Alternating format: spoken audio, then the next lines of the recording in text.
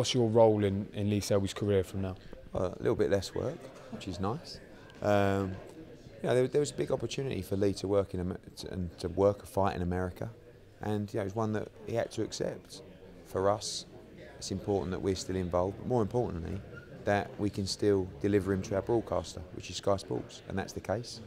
And his fight against Montiel will be live and exclusive on Sky Sports, and that's the most important thing for us. We're on the team, we're consulted, we don't have as much power and say as we used to, but that's okay, because sometimes you have to give that up a little bit to give the fighter the best deal you can. So I'm really looking forward to seeing Lee box in America, and we have plans to bring him back and box Warrington next summer at Ellen Road, and I think that's a natural fight for both guys. And I look forward to heading out to America, having not doing as much work and just enjoying it and watching Lee Selby perform on that stage.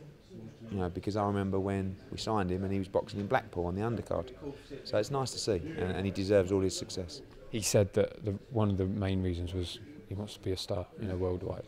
Do you think this move and his deal, that's what it does? Do you think he's got a better chance of doing that and becoming a worldwide star with Al Haymon and boxing in America? Yeah, I think because of the audience he'll get in America, obviously he'd become a much bigger name over there. If he boxed in the UK here, he probably would have been shown delayed in America, and he'll be live in America. You lose a little bit of the UK exposure because it'll be at 3 in the morning. But they do have the opportunity to do afternoon shows there as well. So I think that in the featherweight division, someone like Lee Selby, I think this is the perfect move. Others that have huge pay-per-view futures in the UK, I think they know they want to stay here, and but Lee will be back. I think there's no problem having a fight in the UK and in the US, and coming back next spring, summer to fight Warrington. I think it's just like having a job. You have to look at what's best for these guys, and this was the right opportunity for Lee Selby to go and earn some big money. Now Carl Froch is gone, there's kind of a question over who's the best in Britain pound for pound. Is it Kell Brook, is it Amir Khan? Lee Selby must have a good shout, considering his body of work and and the style he's done it. For sure, and the win against Gradovic and the style that he did it. I think I gave an interview recently. I feel like Kell Brook is the #1 pound for pound fighter in the UK right now, but he's got a number of top fighters: Lee Selby, James DeGale, Scott Quigg, Carl Frampton, even Anthony Joshua. Probably 6 months away from being in that list. Amir Khan, in that mix. So Britain's got some wonderful fighters at the moment, and people like Selby, people like DeGale, people like Brook, people like Khan. They're all fighters that can on their day beat everybody in the division, and it's great that they're British, and it's a wonderful time for British boxing. Let me ask you something away from Lee Selby and obviously away from the O2. Over in Vegas, George Groves lost his 3rd world title challenge against Badu Jack. Close fight, but clearly outpointed, most feel. Where does that leave George Groves? More importantly, from your point of view, where does that leave this idea of this super fight with James DeGale? Well, it leaves that fight out for now. I text George after the fight. I said, look, George is like Marmite, and he upsets a lot of people. So when you fail, people will kick dirt in your face and sand in your face while you're on the floor.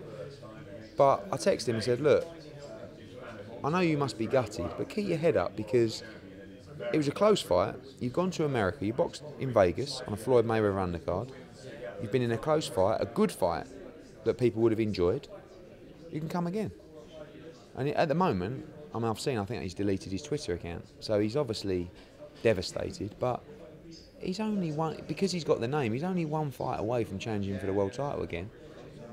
But losing 3 times for a world title is hard to take, but I feel like he should be proud, and I think people should support the fact that a Brit's gone out there. It's like Tyson Fury. Talk about George Groves being Marmite. Well, he's like giant Marmite, isn't he, Tyson Fury? But you should support him. Doesn't matter whether you think he's a bit of a plonker. He's a character. But he's going out to Germany to try and win the world heavyweight title. So get behind him, and that's the same for Groves. I think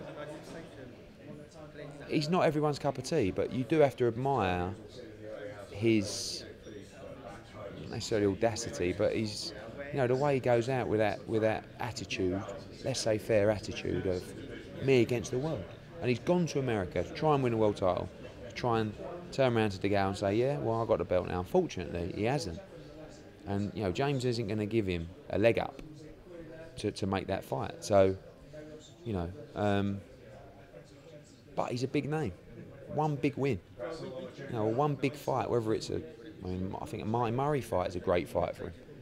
You know, and he's only one win away from being right back in that mix. Do you think 1 or maybe 2 wins? That fight with DeGale is still the money fight, surely, for both of them. It is, but you're talking about a voluntary challenger and a guy that doesn't like him. So you do the maths. He's beaten twice. Yeah. So once. Well, once in the amateurs. Yeah. Oh yeah.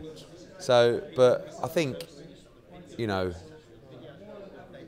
I saw James' interview, 10%, 20%. It's not going to happen, you know, because George can potentially build himself into a better position. But Groves DeGale remains a big fight, but obviously nowhere near the levels that it did a week ago.